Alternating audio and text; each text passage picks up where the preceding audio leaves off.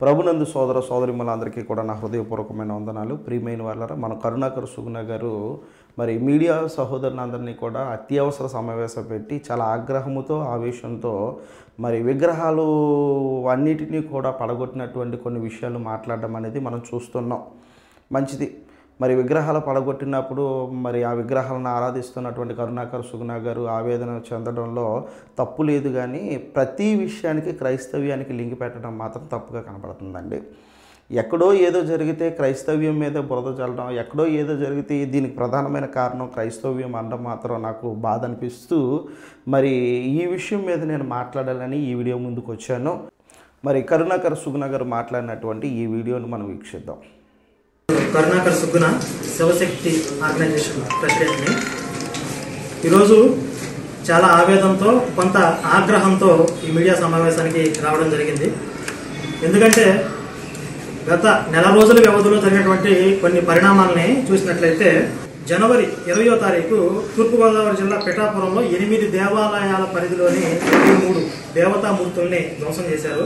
ఫిబ్రవరి 9వ తారీఖు గుంటూరు జిల్లా రొంపిచేరలో మదన గోపాల స్వామి ఆలయంపై దాడి జరిగిందండి. అక్కడ కూడా దేవతామూర్తుల ధ్వంసం జరిగింది. తర్వాత ఫిబ్రవరి 13వ తారీఖు నెల్లూరు జిల్లా కొండబిట్రగుంటలో రంగనాథ స్వామి వారి రథాన్ని తగలబెట్టేశారు. తర్వాత ఫిబ్రవరి 14 మరుసటి రోజు పశ్చిమ గోదావరి జిల్లా ఉండరాజవరం సూర్యారావుపాలెంలో అమ్మవారి ఆలయానికి సంబంధించినటువంటి ముఖద్వారాన్ని ధ్వంసం చేశారు. ఈ పరిణామాలన్నిటి కూడా చూస్తే అసలు ఇది భారతదేశంలో ఉన్నామా లేకపోతే పాకిస్తాన్, బంగ్లాదేశ్, ఆఫ్ఘనిస్తాన్ లాంటి దేశాల్లో ఉన్నామా అనేటువంటి ఒక సందేహం వస్తుంది మొట్టమొదటిగా. రెండోది ఏంటంటే, ఇంతకుముందు రాతి యుగం లేకపోతే ఆటవిక యుగాల్లో ఇట్లా దేవాలయాల మీద దాడులు చేసి ధ్వంసం చేసేవాడు. ఇప్పుడు మరి ఆధునిక సమాజం, నాగరికత తెలిసిన సమాజం, రాజ్యాంగం, చట్టాలు అని చెప్పి, ప్రజాస్వామ్యం అని చెప్పి రకరకాలుగా మనం మాట్లాడుకుంటూ ఉన్నాం. మరి ఈ రోజుల్లో కూడా తిరిగి ఆ ఆటవిక యుగాల్లోకి, ఆ రాతి యుగాల్లోకి వెళ్ళిపోయామా అనేటటువంటి మరొక ప్రశ్న కూడా మనందరికీ కలుగుతుంది. దీనికి ప్రధానంగా 2 కారణాలు ఉన్నాయి. ఒకటి, విగ్రహారాధన పాపం అని ఉన్మాదాన్ని నూరిపోసేటటువంటి కొన్ని పాషాణ మతాలు ఉన్నాయి. ఈ కరుణాకర్ సుగుణ గారు మాట్లాడినటువంటి వీడియోని మీరు చూసి ఉన్నారు కదా. నేను ఇందులో ప్రధానంగా 5 పాయింట్లు మీ ముందు ఉంచాలని ఆశపడుతున్నాను. ప్రధానంగా 5 పాయింట్లు మీ ముందుకు తీసుకురావడానికి నేను ప్రయత్నం చేస్తున్నాను. మొట్టమొదటి పాయింట్ ఏంటంటే, ఈయన విగ్రహారాధన పాపము అని ఉన్మాదాన్ని నూరు పోస్తున్నటువంటి పాషాణ మతాలు అని మాట్లాడడం అనేది నాకు చాలా బాధ అనిపిస్తుంది. సోదరులారా, ఈ ఒక పాయింట్ మీ ముందు మాట్లాడాలని ఆశపడుతున్నాను. విగ్రహారాధన పాపము అని ఉన్మాదాన్ని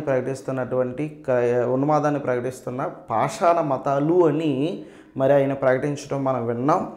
ఇక విగ్రహారాధన పాపం అనేటువంటి విషయాన్ని బైబిల్లో ప్రస్తావించి ఆ బైబిల్ని ముందుకు తీసుకువచ్చి ఇలా ప్రకటిస్తున్నారని క్రైస్తవుల మీద ద్వేషాన్ని పెంచడానికి ఎక్కువ ప్రయత్నాలు చేస్తున్నట్టుగా మనం చూడొచ్చు.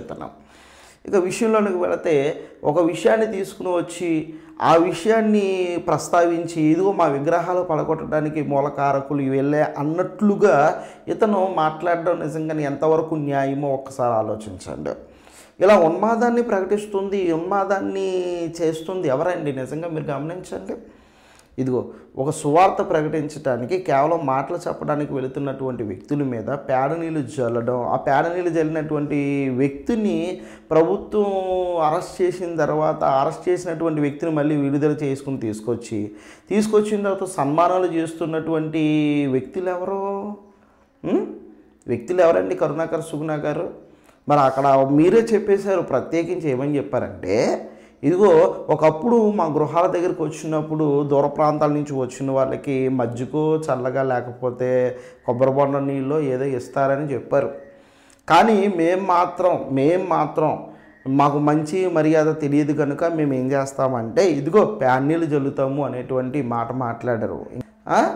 మనుషులను సువార్తను ఆఫ్ చేయడానికి, సువార్త మీద అనేకమైనటువంటి మతోన్మాదమైనటువంటి ఆలోచనలతో మనుషులను కొడుతున్నా సరే, మనుషులను తిడుతున్నా సరే, వయసు మీరిపోయిన వాళ్ళని కూడా దుర్భాషలాడుతున్నా సరే, సాత్వికముతో నోరెత్తకుండా ఒక గొర్రె పిల్ల ఎలాగైతే నోరు ఎత్తకుండా ఎలాగైతే ఉందో అదే విధంగా కనీసం దుర్భాషలు ఆడకుండా మీరు చేస్తున్న ఉన్మాదాన్ని సహిస్తున్నటువంటి క్రైస్తవుల మీద ఎందుకండి పడి ఏడుస్తారు సార్?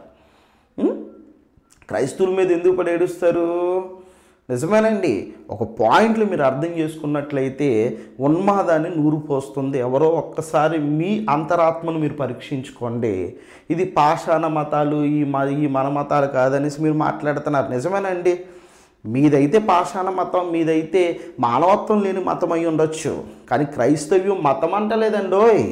క్రైస్తవ్యం ఒక మార్గం. నిన్ను వలె నీ పొరుగువాన్ని ప్రేమించు అని ప్రకటించినటువంటి అద్భుతమైనటువంటి మార్గం అండి ఇది. ఈ మార్గములో నిన్ను వలె నీ పొరుగువాన్ని ప్రేమించమన్నాడు. ఎవరైనా ఇంటికి వచ్చారనుకో చక్కగా కూర్చోబెట్టి చక్కగా నీళ్ళు ఇచ్చి వాళ్ళ మంచి చెట్లను తెలుసుకుని అప్పుడు మాట్లాడాలి. కానీ పేడ నీళ్ళు చల్లడం ఏంటండి?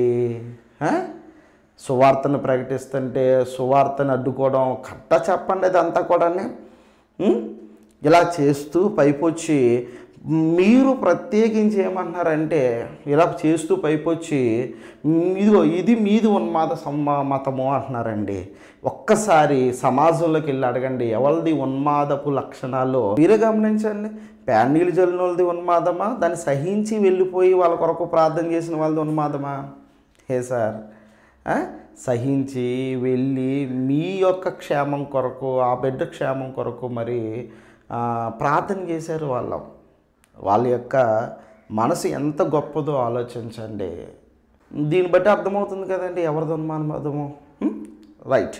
ఇక రెండో పాయింట్, ఈ మాటలు ఏంటంటే సోదరులారా, దీనికి ప్రభుత్వ పెద్దల నుండి, ప్రజాప్రతినిధుల నుండి దానికి అనుకూలమైనటువంటి వ్యాఖ్యలు వాళ్ళ దగ్గర నుంచి వస్తున్నాయి.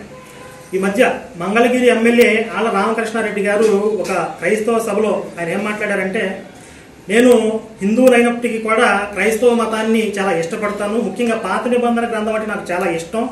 ఇదిగో ప్రభుత్వం అండ చూసుకుని వీళ్ళు సువార్తను ప్రకటిస్తున్నారు, ప్రభుత్వం అండ చూసుకుని వీళ్ళు ఇలాగా రెచ్చిపోతున్నారు అనేటట్లుగా మాట్లాడుతున్నాడు. సార్, మీరు ఒకటి గమనించండి, మీరు ఎన్నోసార్లు సువార్తను అడ్డుకున్నారు. మీరు ఎంతోమందిని మతోన్మాద సంస్థలని చాలామందిని కూడా వాళ్ళ బ్రెయిన్ వాష్ చేసి సువార్త వచ్చినటువంటి వ్యక్తులందరినీ కూడా ఆఫ్ చేయమని మీరు ఎంతోమందికి చెబితే చాలామంది ఆఫ్ చేస్తున్నారు. రైటే. అయితే ఆఫ్ చేస్తున్న సువార్త ఎక్కడైనా ఆగుతుందా చెప్పండి? సువార్త ఎక్కడ ఆగుతలేదండి. మీరు ఎంత ఆపు చేస్తే సువార్త అంత విస్తరింపబడుతుంది. మీకు ఆ విషయం తెలియలేదు. ఎంత ఆపు చేస్తే అంత విస్తరింపబడుతుంది సువార్త.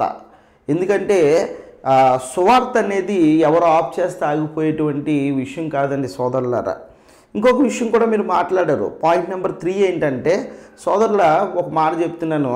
ఒక రాజకీయ నాయకులు రామకృష్ణ గారు వచ్చి క్రైస్తవ సభలో మరి క్రీస్తు కోసం మాట్లాడి పాత నిబంధన గ్రంథం నాకు చాలా ఇష్టం అన్నందుకు మరి చాలా స్పందించారు. ఇప్పుడు క్రిస్మస్ జరుగుతున్నప్పుడు, లేకపోతే క్రైస్తవ సభలకు వస్తున్నప్పుడు, ఆ క్రైస్తవ సభలు జరుగుతున్నప్పుడు రాజకీయ నాయకుల్ని, మా నాయకులు కనుక వాళ్ళని కేకేసుకోవడం అనేది మాకు పరిపాటి.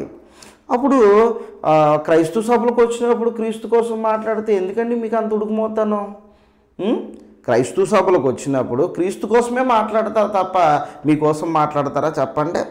ఒకవేళ హిందూ దేవాలయాలకు వెళ్తే హిందువుల కోసం మాట్లాడతారు, ముస్లింల దగ్గరికి వెళ్తే ముస్లింల దగ్గర మాట్లాడతారు.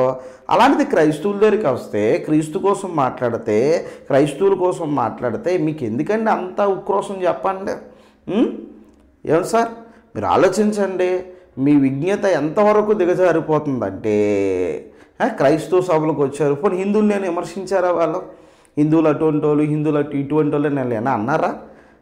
ఎందుకండి అలాంటి మాటలు మాట్లాడతారో? మాకు రాజకీయ నాయకుల సపోర్ట్ లేదండి. మాకు రాజకీయ నాయకుల సపోర్ట్ లేదు. ఒక ఆయన సపోర్ట్ ఉంది. ఏంటో తెలుసా? ఆయనే సృష్టికర్త అయినటువంటి దేవుని సపోర్టు.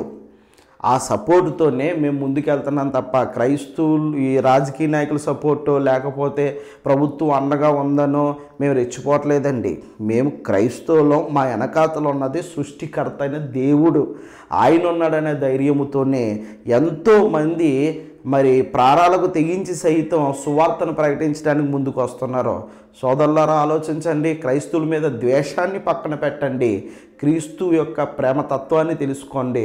కరుణాకర్ సుగుణ గారు మీకోసం ప్రత్యేకించి మా క్రైస్తవులందరూ కూడా ప్రార్థన చేస్తున్నారు. మీరు ఇలాంటి మతోన్మాదాన్ని సమాజంలోనే నూరిపోయకూడదని మరి ముఖ్యంగా మీకు విజ్ఞప్తి చేస్తున్నాను. మీరు ఈ మధ్య ఆడపిల్లల విషయంలో దిశ చట్టాన్ని తీసుకొచ్చారు. ఆడపిల్లలపై అత్యాచారాలకు పాల్పడితే మరణశిక్ష అని చెప్పి ఒక కఠినమైన చట్టాన్ని తీసుకొచ్చారు. అభినందిస్తున్నాం, సంతోషించదగినటువంటి విషయం అది. అలాగే ఈ కేసులను ఇట్లా కొన్ని సంవత్సరాల పాటు సాగదీత లేకుండా ఒక ఫాస్ట్ ట్రాక్ కోర్టును ఏర్పాటు చేసి ఈ దేవాలయాల మీద ఎవరైతే దాడులకు పాల్పడుతున్నారో వేగవంతంగా దర్యాప్తు చేసి నిందితుల్ని నేరస్తుల్ని కఠినంగా శిక్షించే విధంగా మీరు చట్టాన్ని తేవలసినటువంటి అవసరం ఉంది. దిశ చట్టం మరి జగన్ గారు ఎంతోమంది ఆడపిల్లలకు అన్యాయం జరుగుతుందని తన ప్రభుత్వంలో దిశ చట్టాన్ని కూడా తీసుకొచ్చారు.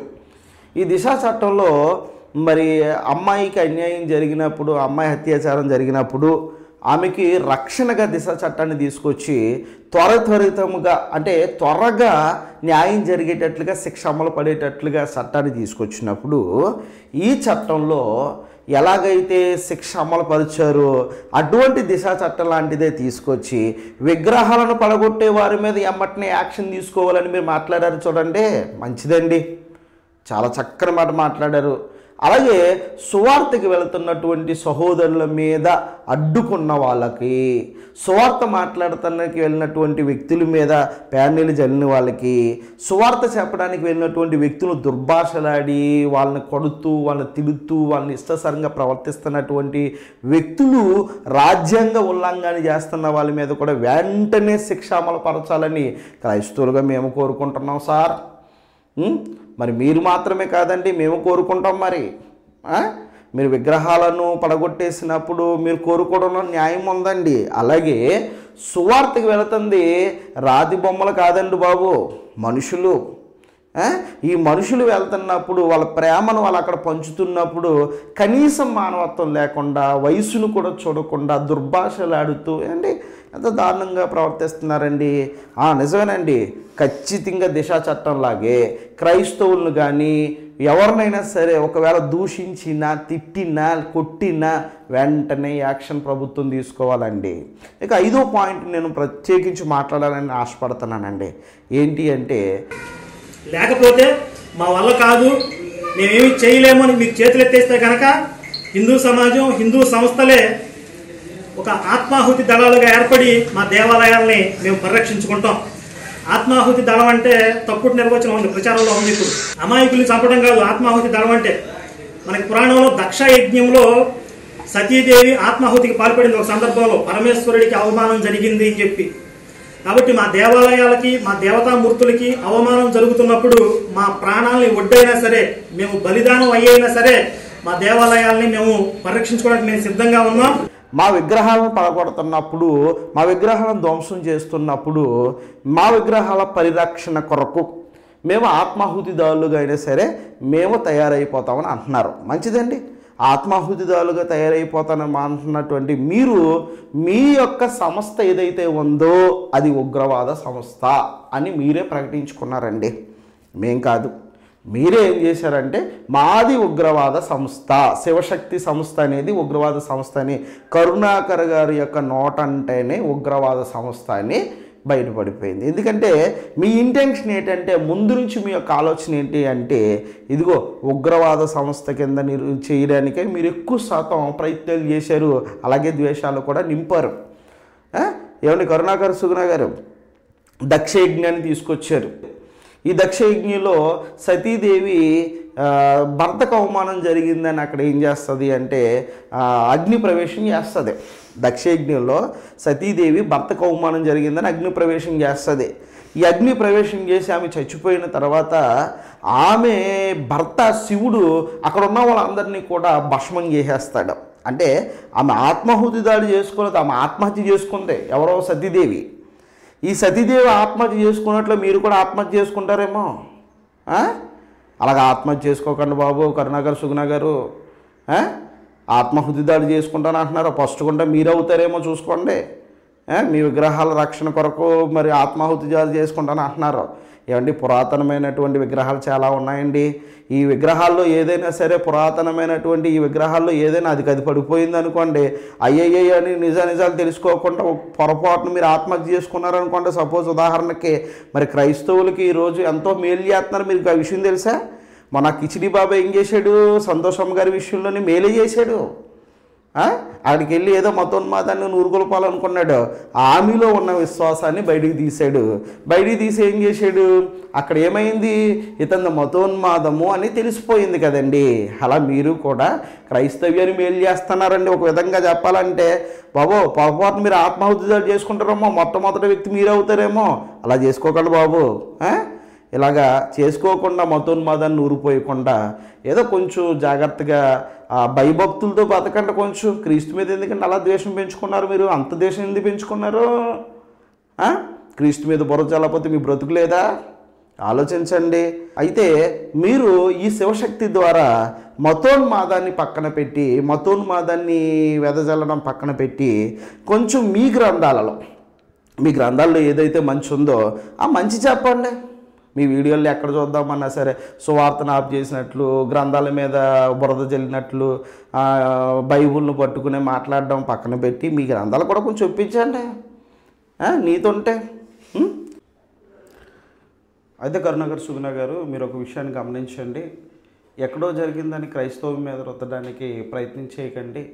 మీ ధర్మం ఏదైతే ఉందో ఆ ధర్మాన్ని ప్రకటించుకోండి. ఇది ఎవరికి కూడా ఇబ్బంది లేదు. ఎక్కడెక్కడో ఏ జరుగుతున్నాయని క్రైస్తవం మీద బురద చల్లడం పద్ధతి కాదు. దాన్ని మానుకోవాలని మీకు మరి ముఖ్యంగా విజ్ఞప్తి చేస్తున్నాను.